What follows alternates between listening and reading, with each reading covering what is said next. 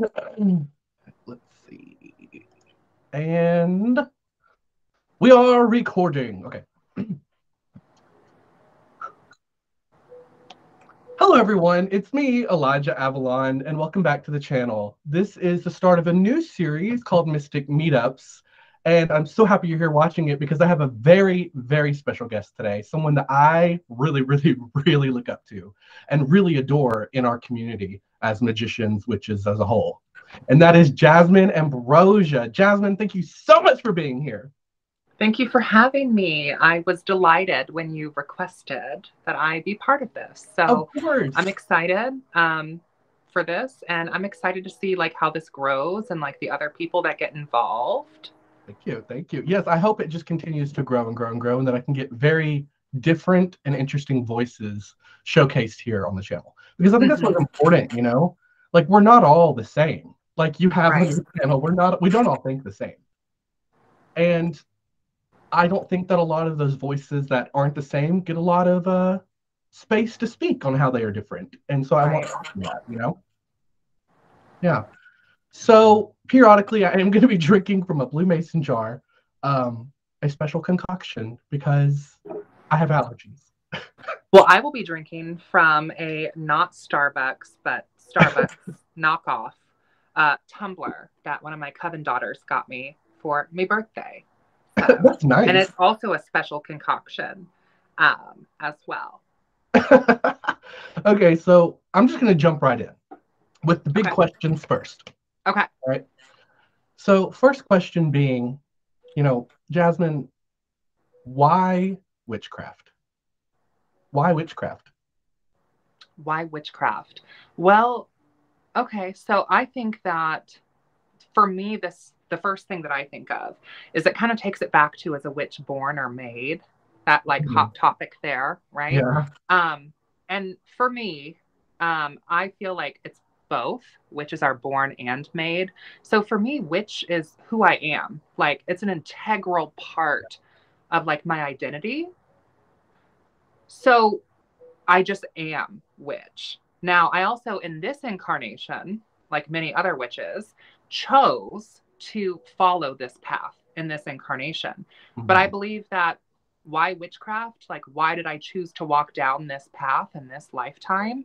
Um, because to me, witchcraft is like, it's the art of the wise, it's empowerment, it's wisdom, and it's how I connect to the divine externally and internally. Something else that I think maybe some of the viewers of this series might find controversial is that witchcraft for me, while it is a practice, like I practice folk magic, it's also like my religion. Mm. Okay. See, I have questions about that actually a little later, so I'm glad you brought that up. Like this is my religion. Yeah. Um, so why witchcraft? Like to me, that's almost like asking to like, why are you Jewish? Yeah. Like people are born Jewish, and also two people choose to practice like Judaism. And so it's a similar question as how I interpret that. Okay. Was there ever a time in your life when you thought that maybe you would pursue some other type of religion in your life? So I think I've talked a little bit on my own channel and some other people's channel about my religious upbringing, which Mhm. like my dad's side of my family is like fairly secular. And then my mom's side of my family kind of has almost more like what we would call like Sufism or like sort of Yeah. spiritual Islamic sort of like background. And so I grew up like with a lot of that.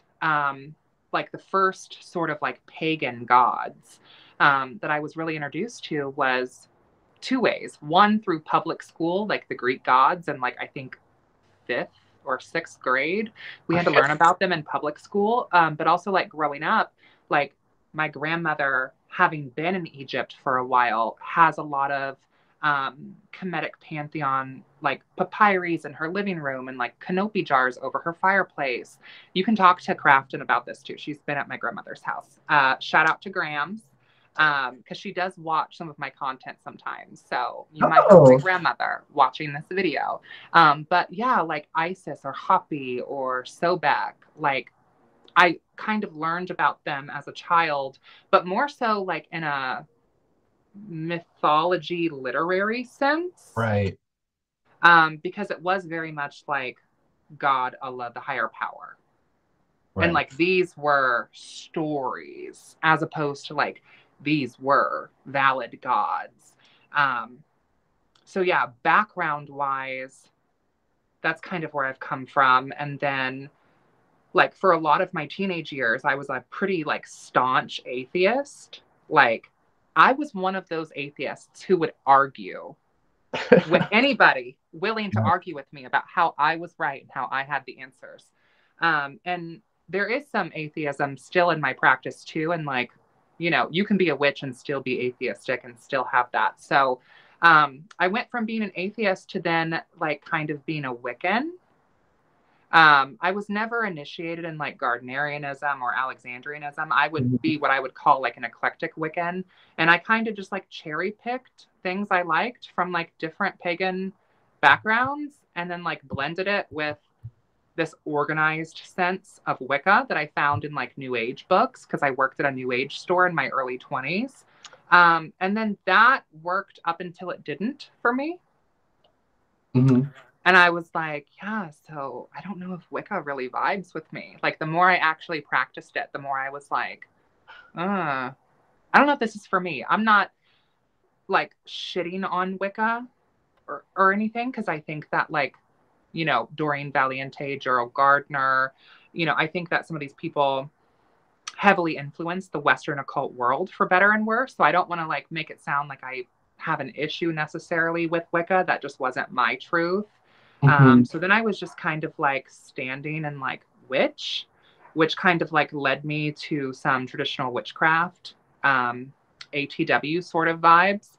But then I kind of like went down a Thelemite sort of path and was like into like Aleister Crowley's Thelema. And I dabbled in that for a little while. And then I was like, don't really want to deal with these neckbeard dude bro Yeah. Thelemites who are constantly looking for their Scarlet Woman. Still love Babylon, still love the queerness of Thelema, like with the sacred whore and Hadith kind of like coming together, Hadith and Nuit coming together to make the Babylon child this Mhm. hermaphroditical deity, which I hadn't really experienced in other paths. Like in Wicca, it was very male, female, that's it. And like their gods are very interwoven. Like the goddess exists to constantly birth and breed with the god, basically. Um, and that wasn't the vibe for me. And so Right. Thelema kind of introduced me to this idea of like hermaphrodism within the divine, which then kind of brought me back to American folkloric witchcraft. So yeah, I don't know. I forget what your Right. original question was. I'm sorry. You definitely answered it. So it does seem like you, I hate to use the word destined, but you kind of were always kind of on the road to this path, it seems like your whole life. Everything Oh, led to this right. always. In terms of why witchcraft. Yeah. Um, yeah, I mean, even growing up, my like my grandmother, for example, or Mhm. my mother, and I bring them up because I'm closer with my mother's side of the family. There's kind of a big question mark when it comes to my biological father. My dad, who like adopted me, that's like a separate thing. There's like my father and my dad. For those who know, y'all know. You know what I mean? Mhm. So I'm close with my mom's side of the family, and they would not call themselves witches necessarily, though I Right. have gotten my grams to like kind of get more comfortable with the title of witch. But she still very much like loves that for me. You know what I mean? Right. But she's more comfortable with it. But yeah, growing up, like divination, like reading Memlook or playing cards was like dinner table activities. Or when someone would get married, like doing astrology and doing like casting a chart basically for the wedding dates and like looking at planetary factors of pros and cons of different times of year to have the wedding was just like normal. Like, and they wouldn't call that witchcraft, but Right. like it's astrology, which to me is kind of like it's an art of the craft. I feel like it's kind of adjacent to inside with like, come on. Yeah. Yeah, totally. So before I ask the next question, I just want to say I have quite a few followers of Aleister Crowley who follow this channel pretty regularly.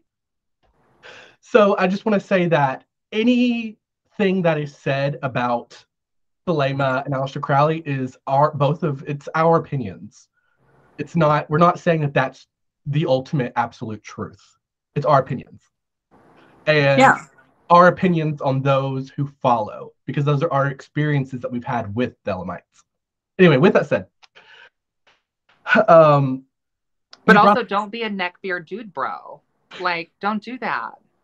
Don't right. make women in your spaces feel uncomfortable because you're making them feel like an object and a vessel for the divine. Like, don't be a scarlet neckbeard dude, bro, period.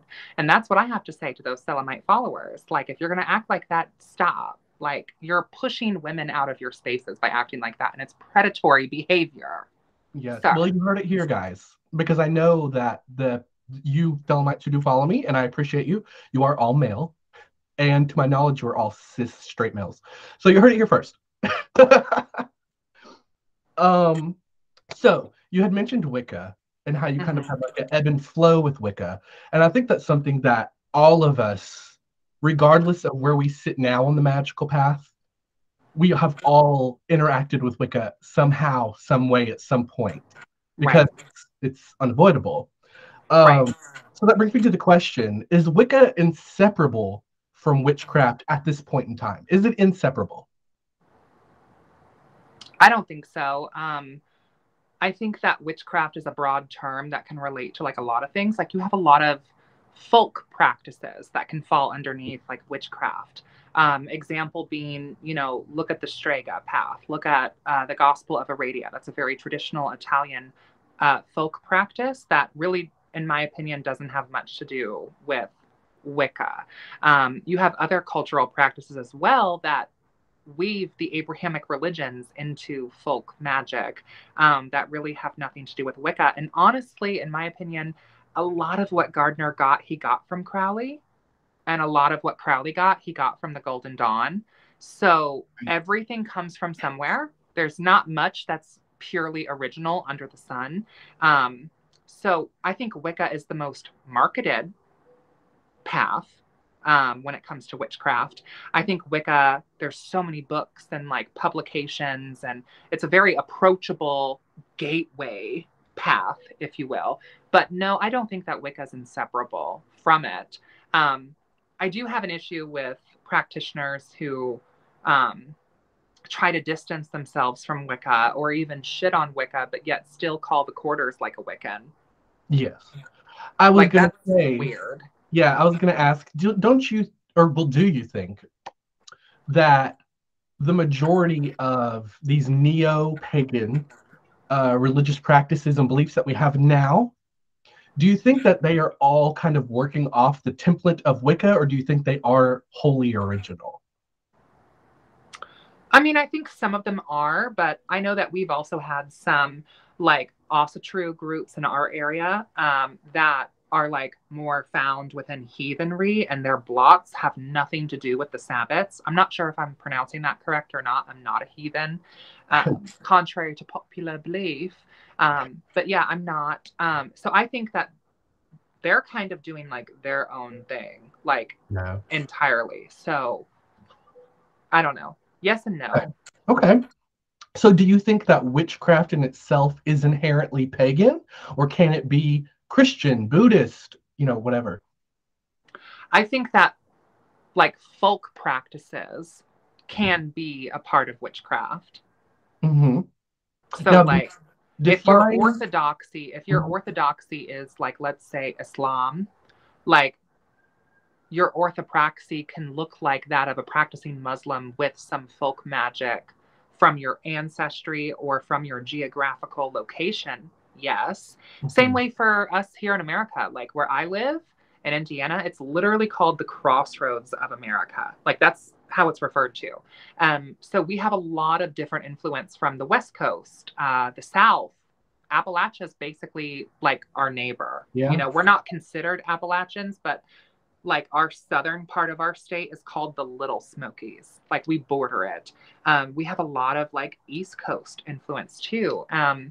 And so like a part of my practice is like honoring my ancestral like practices, but like also like I didn't grow up in Lebanon. You know what I mean? Like I grew Mhm. up here on this dirt. So for me as a witch, I feel like it's important to also pay respect to the spirits of the land that I live on. Absolutely. So is witchcraft pagan? No, right? I yeah, I would say no. Okay. So Wicca is a religion. We can agree on that, right? Yeah. And witchcraft is not a religion. Can we agree on that? Or no? I would say that witchcraft for some people is just a practice. Hmm. And you can blend that folk practice of folk magic or low So magic I'm going to with stop you your right there religion. to ask you a question. Yeah. You have brought up the term folk magic several times so far. What is your definition of folk magic? I would define folk magic as like low magic, earth magic. So, like anything that is of like the earth. A Okay. really quick example that comes to my head is like this idea or superstition of like a lucky rabbit's foot, Okay. like keeping that with you to bring you good luck, or keeping chicken's feet in your car to keep you from being pulled over. Hmm. You know, like that to me is like folk magic. High magic, ceremonial magic to me is more ritualistic. And it Hmm. typically involves like the above. So the celestial, the divine. Um, High magic typically is influenced by religion, versus I feel like low magic can coincide with religion, but low magic doesn't necessarily need to be religious. Okay.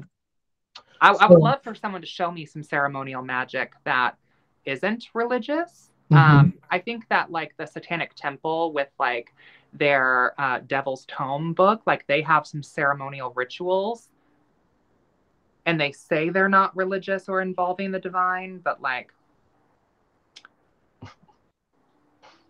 I've read the Okay. book, The Devil's Tome by Shiva Honey, and it feels to me like that's still kind of like bordering on invoking the divine through apotheosis within, which the high self, Crowley would call this the HGA, the Holy Guardian Angel, is still divine. Like our higher selves are part of God because we are living Right. gods. So, you know. So when you add religious aspects to witchcraft, when you add the divine in any way to a witch practice, does that not make it Wicca? And if not, how is that not Wicca?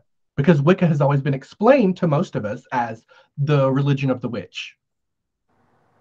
So how is it different if you add divinity to witchcraft? How does that not equate to Wicca?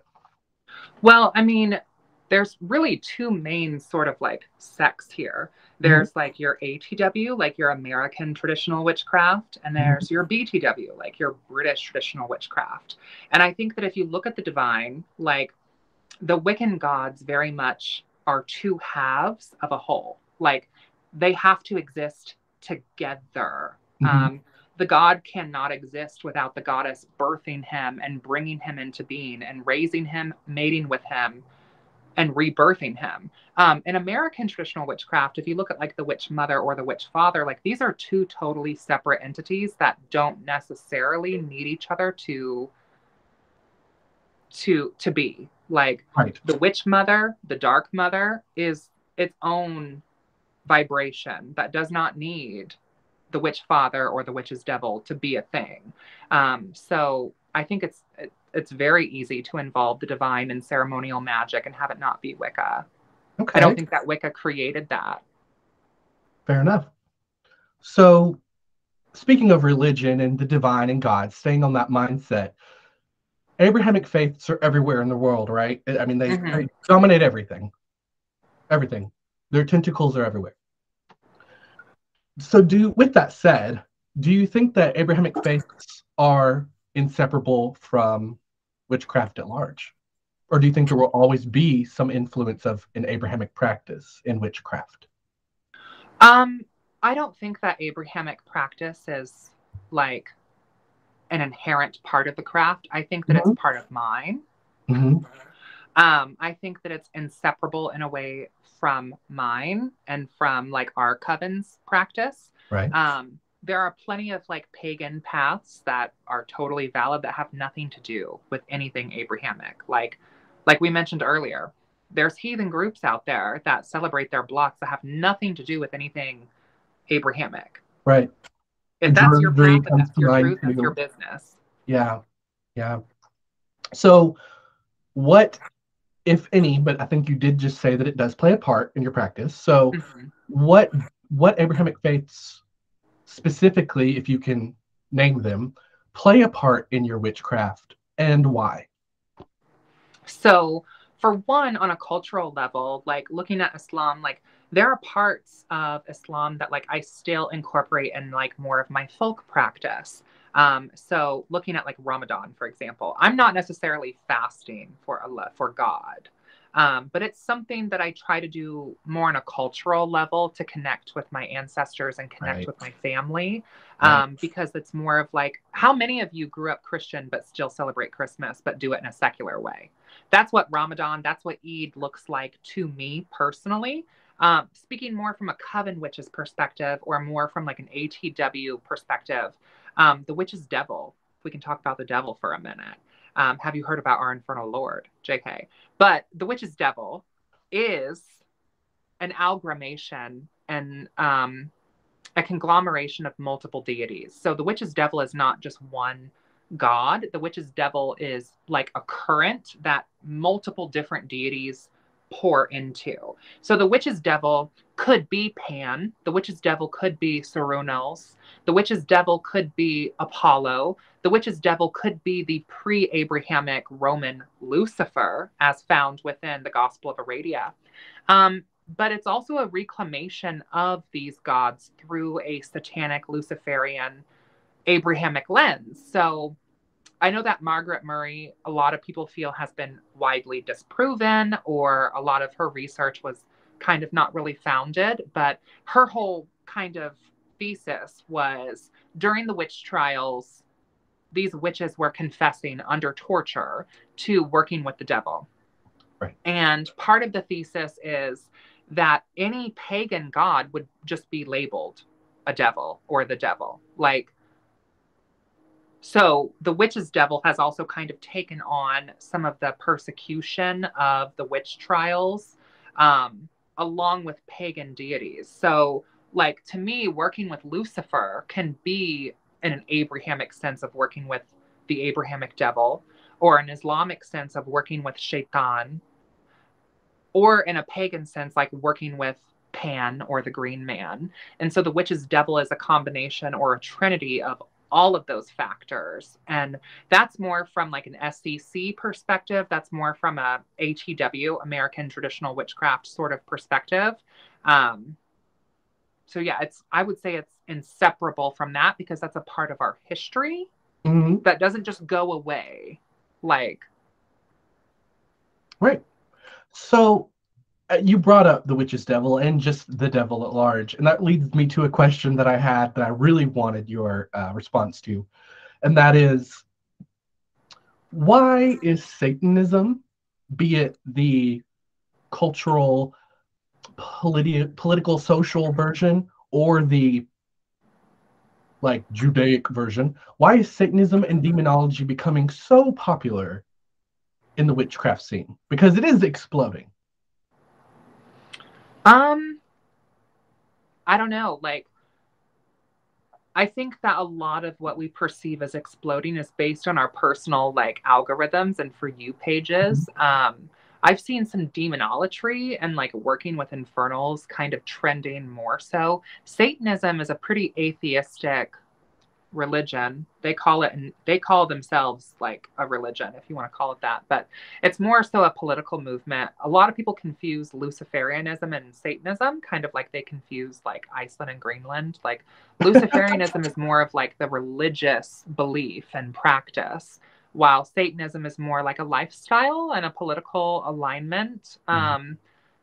I have some good friends who are Satanists. I've had some on my channel, some bishops and some clergymen from the Satanic Temple.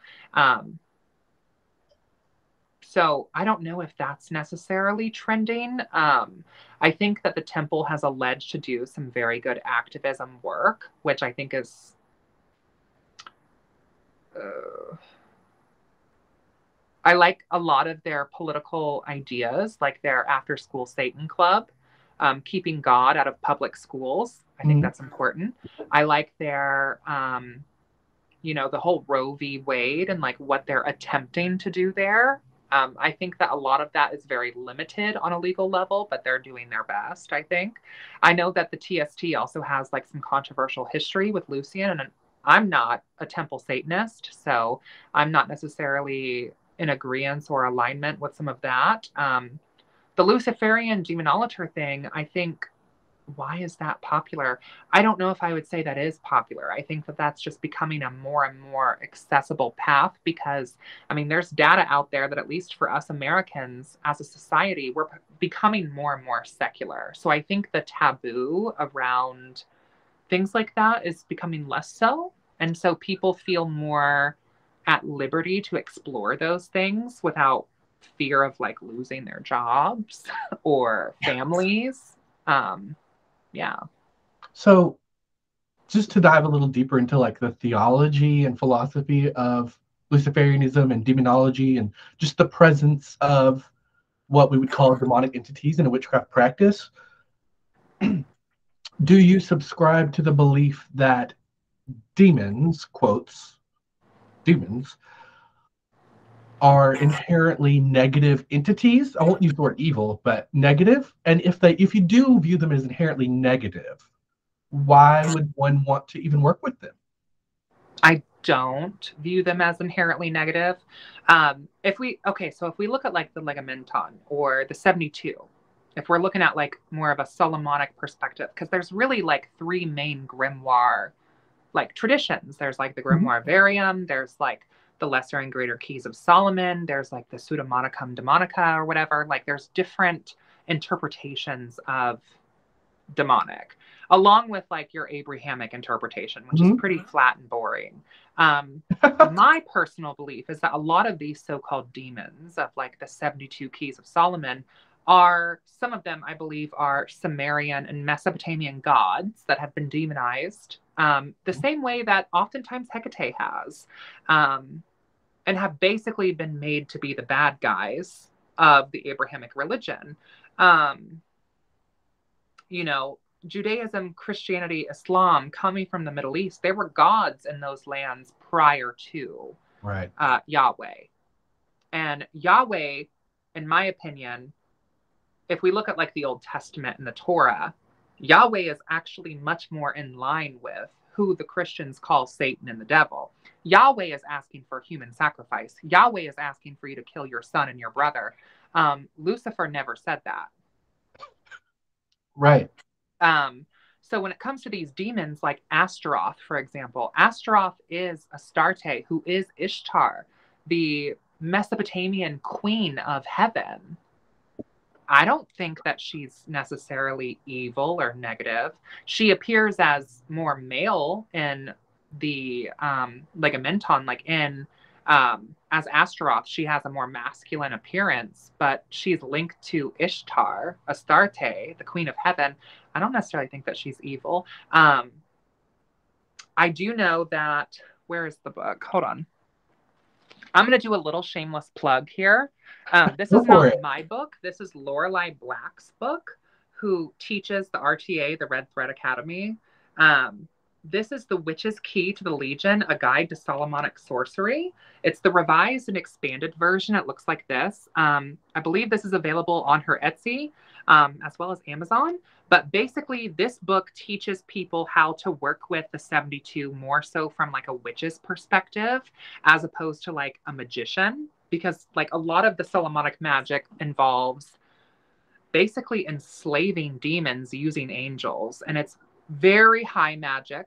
And this is more of like a folkish way to work with the 72, these particular demons from more so the perspective of a witch, because witches have always been linked to the taboo, the perverse, and the infernal in a lot of folklore and history. And so, as witches, we can have a cooperative relationship with demons if we so choose to. And we don't necessarily need to invoke sacred circles and trap them in triangles and use holy names to protect ourselves because, like, we're already of that frequency. That's our belief. I'm not saying that has to be anyone else's. Yeah. And so that's a really good book that I would recommend for people who are interested in working with demons.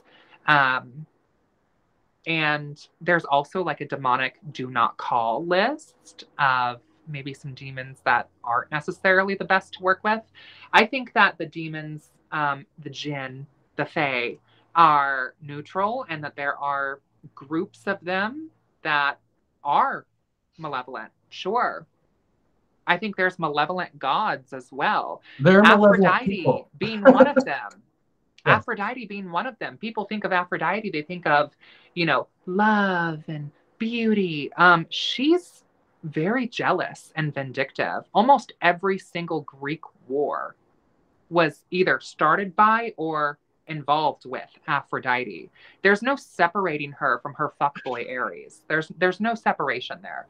Love and war, that's poetry. And people think of Aphrodite and think of her to be a very love and light or soft goddess. I think that she is possibly even one of the most cruel of the Greek gods in her mythology and in her stories. So, yeah, I think that some of the 72 demons or demons in general can be land spirits of the Middle East. And I think some are deities. I feel like I've been rambling. I'm sorry. No, you're still on point. It's great. Yeah. All right, did you have more to add? Was that it? That was it? I'll shut up. No, you were doing great. Okay, so changing topics Right. to something sort of more lighthearted, but also not really. And that is, why do you think so many witches? And I mean, I say so many, and I realize that witchcraft is a global phenomenon. Mm-hmm. But at least here in America, and I would say also in Western Europe, it seems like so many witches are queer. Be that, anything in the LGBTIQA.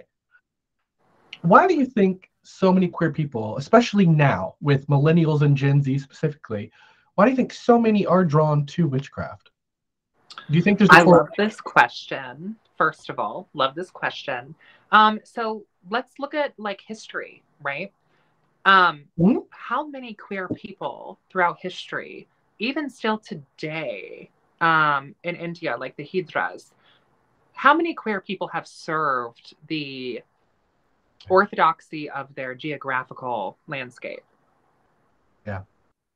Like, that's a T. How come so many queer people are into paranormal investigation? How come so many queer people are into witchcraft? How come so many queer people are into the liminal? It's because I believe that we, as LGBTQXYZ mafia gang, are inherently liminal people. Like myself, as like a pansexual trans woman, I feel like I walk a lot of liminality every single day simply by existing. Right. And I think the same can be said also for like our other beloved letters of the alphabet mafia. We are inherently liminal, which is inherently a divine thing. And in the past, in different societies, we have had the privilege of being able to kind of devote our life to the path of the magi or the witch or the priestess. In ways that maybe some of our heterosexual or cis brothers and sisters maybe couldn't because they were busy raising children, and we could be at the temple studying the books because we weren't breeding in the same way. Okay. Yeah, I mean, all over the world, like everywhere, in every primitive, I don't like using that word, but in every primitive culture, we see queer people constantly being the religious leader of that community. So there is something to us. There's something to us that's inherently magical, I think. It just is. Well, yeah, I think there's magic even amongst cis people and heteronormative people. There's magic. Um, but I think queer people find a need to validate the fact that we are sacred and magical because we live in a world right now that is so shaped by the Abrahamic religion and is taught that we are not Yeah. divine. That, especially with a lot of the Christian Abrahamic trauma, like, you're going to hell is the narrative. Like, you're scum of the earth is the narrative that a lot of queer people have felt from those religions. Christianity explicitly, I would say. And I think that's why a lot of queer people need to find the validation in their queerness in connection with the sacred. But like the divine is queer. Like the divine is all things. Like God, the universe, whatever you want to call it, is in all things. From like an animist perspective, it's literally a rock. It's a tree. It's you and it's me, girl. Like, it's in everything. It's So, every woman. so do you think that in joining the whole, like, the greater witchcraft community, do you think in doing that, and also just in using the word witch itself, is an act of reclamation of identity for queer people? I think it can be. I think it can be, sure. Okay, cool. So, talking about our cisgendered brothers and sisters, you know, I think that while witchcraft in a modern sense now is very open to all kinds of people, I think that there is a general consensus back through history that witchcraft is inherently feminine. It is inherently female. It is a woman's practice. It is the mysteries of women. Do you agree with that? No. So, okay. So, even though you don't agree with that, there, a lot of people do think that still, but as I said, back through history.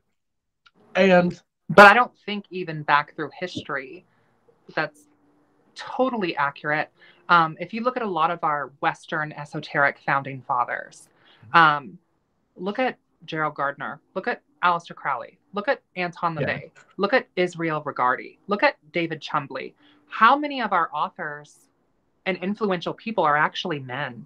Um, so I think it's more of an issue that there's two sides to it. There's your womb man sides, these cis women who think that because they have ovaries and a womb and they birth children that they have the true claim to magic, which I think magic is in all of us because the divine is in all of us. So I think that they have, that is magical. I'm not taking away from that. That is a beautiful thing that people who are birthing people birth people into the world. Like, that's beautiful. That's wonderful. Menstruation is a sacred thing. They're not the only ones with magic, though.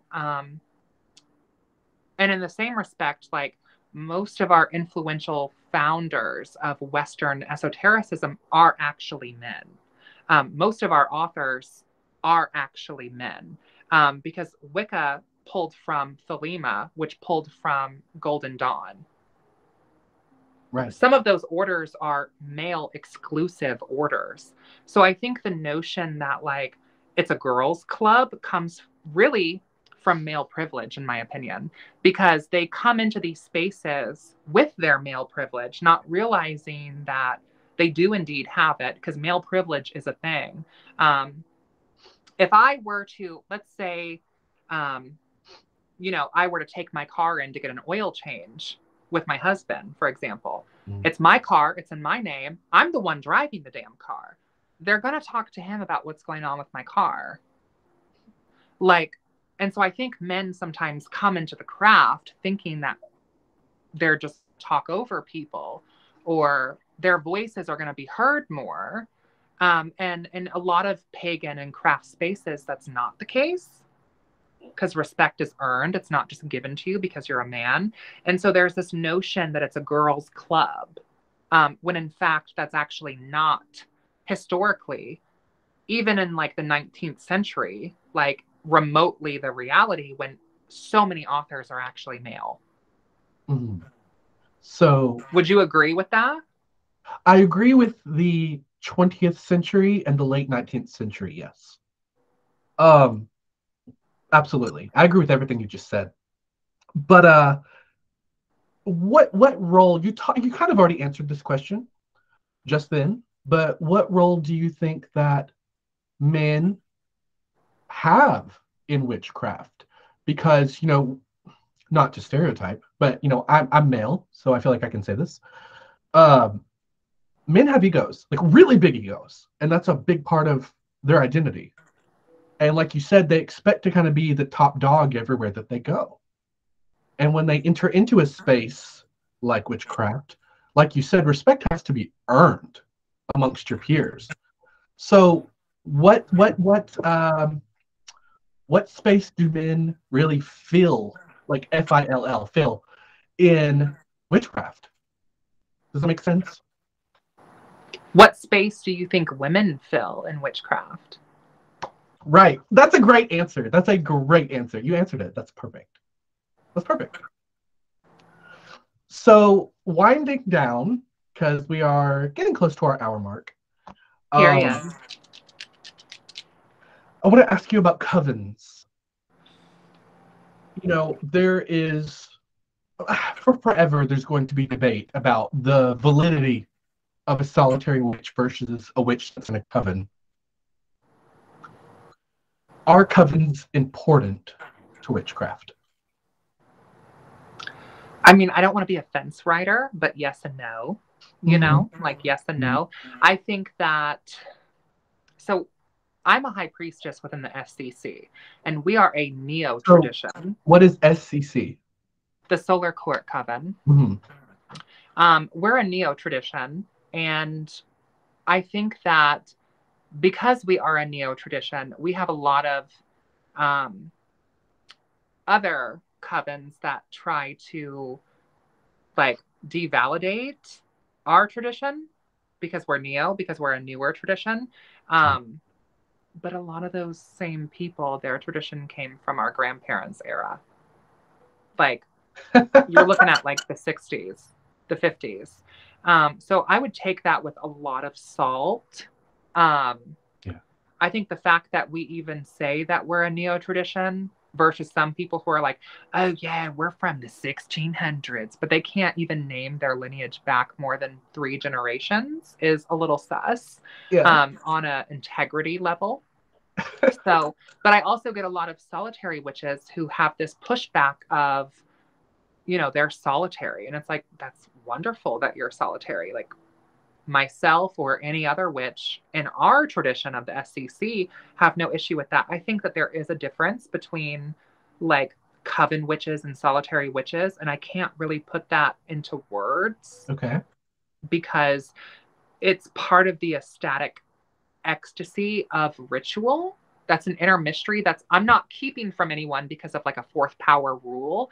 Yeah. I'm saying like until you have experienced what lineage and group magic looks like, you just haven't experienced it. So it's not like it's greater or less than. If you're a solitary witch, that's a wonderful thing. And even within the SCC, like we're all also solitary practitioners as well. Like we all have our own practices as well. Even like other magical orders, they still have their own practice as well as being this. So it's kind of like the conversation of being born and made a witch. I believe that witches are born inherently witches, and I believe that witches are made through initiation. And if that initiation comes from a group, or if that comes from spirit, or if that comes from, the divine, that's between you and the divine. That has nothing to do with me. Yeah. Okay. So kind of a fun question to start leading us out. Witch is a really fun word, I think. It's just fun. And it brings up so many images, of things that we've been shown in media since childhood, right? be them scary or enticing, or both. Right. But why the word witch for you specifically? I think that labels are really fun and exciting and are mutable to a degree. So why witch? Why not some other fun, magical title? Why witch? What other titles Like, are you? like sorceress or enchantress or, things like that. Well, there's magi, which I vibe with. Magi basically, kind of predating witch. But I personally choose witch because witch is an archetype in of its own. If we look at folk tales and literature, like the witch is often this kind of almost sometimes anti-hero. I really vibe with that a lot. And witches are connected to the taboo and the perverse and sometimes the infernal. And I vibe with that a lot. Witches are often like the underdogs, and I vibe with that a lot.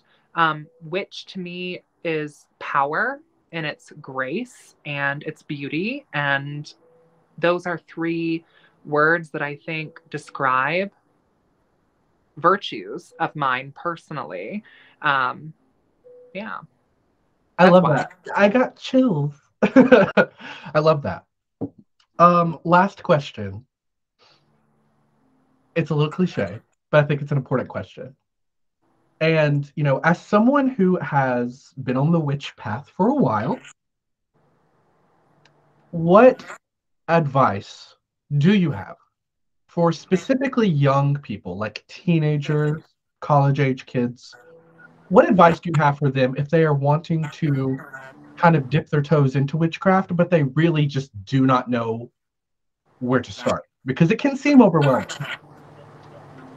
I would say slow down. Like if I could go back and talk to, my 18-year-old, 17-year-old self who like started kind of having this apotheosis in spirituality and exploring alternative religion.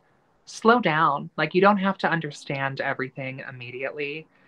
There's a reason why they call some of this arcane mysteries. Um, Yeah. the path to me of the witch is a crooked spiral.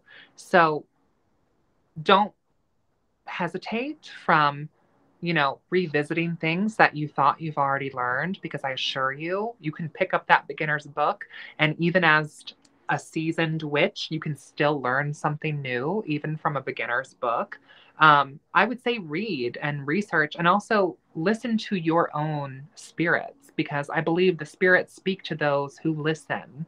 And you will be guided by spirit Yeah. to your path, to understanding your own perception of the divine.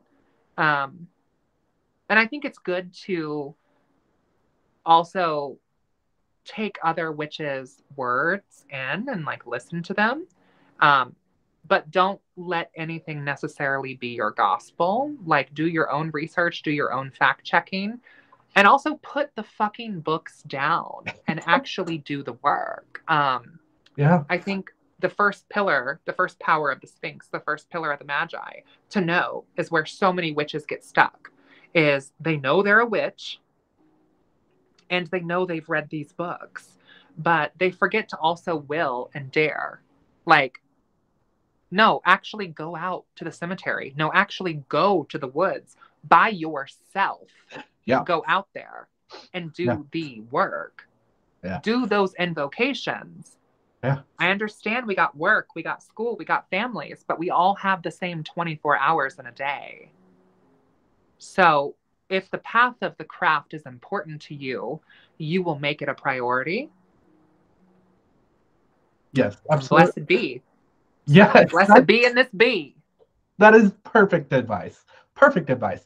And if you're watching this or listening, because I know a lot of people just listen to the videos too, like a podcast, replay that part because she really, really gave you the answers there. Play it over and over and really listen to what she said because she was spitting truth. So, Jasmine, thank you so, so much for coming to Mystic Meetings. I appreciate it so much. Thank you. Thank you for having me. Yes, and lastly, just tell people where they can find you if they are intrigued by this interview. If they're completely brand new to you, where can they find you? Well, you can find me on Facebook and Instagram under Jasmyne Ambrosia. Instagram is best if you want to communicate with me directly. You can also find the SCC tradition at www.sillercourt.com.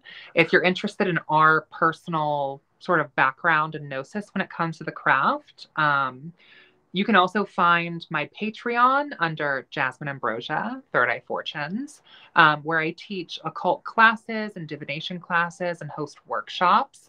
You can also find me at Spiritual Gardens on the south side of Indianapolis, where I read and teach in person if you're local. You can also find me as 3 Obsidian Eyes on TikTok if you're interested in my shit posts or thirst traps.